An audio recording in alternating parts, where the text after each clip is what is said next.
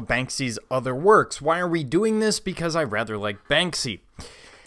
And oftentimes there's a deep sense of irony in many of his pieces. Juxtaposition that tends to call out interesting elements of our society, holding a mirror really to the society today.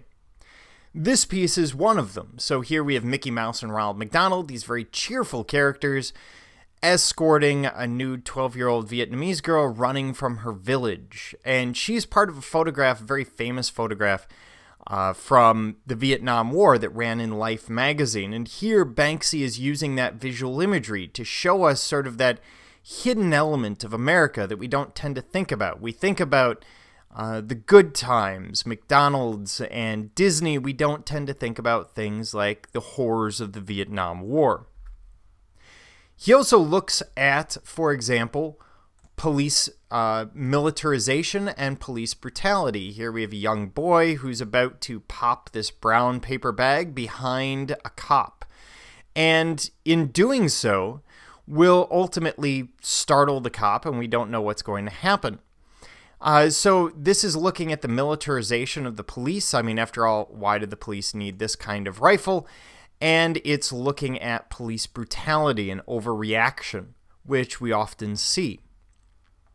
On the other side, we have things that are hidden under the cultural carpet. So here, just like this woman is African American or black woman is sort of pushing the dust under this plaster, under the wall, according to Banksy, society is doing that all the time. When we look at things like inherent racism or look at income inequality, we kind of sweep it under the rug and say, oh, it's just this thing, it just happens, it's part of life. Here we have a piece looking at economic growth at the expense of children and families and others. This idea that we're going to plunk down a factory and take away people's land in doing so, or we're going to take away a park or a public space so that we can build something that will quote-unquote develop the economy. Here, very famous piece painted in Calais at the Jungle, which is a massive, or was a massive immigrant camp in France. And here we see Steve Jobs as if he was one of these immigrants. Jobs himself is done in about 6 different colors, all with stencil, all very quickly done.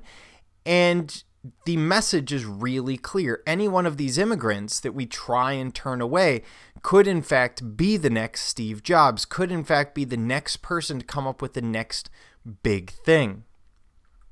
And then, of course, famously at Dismaland, and I did say Dismaland, D-I-S-M-A-L-A-N-D,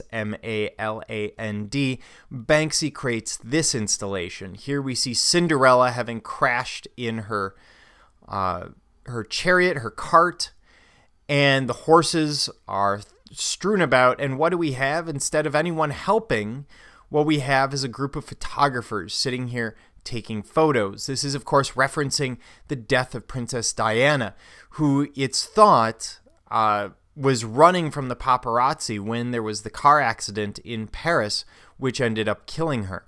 It's also thought that the paparazzi showed up before EMS and actually took photos of her dying without providing any assistance.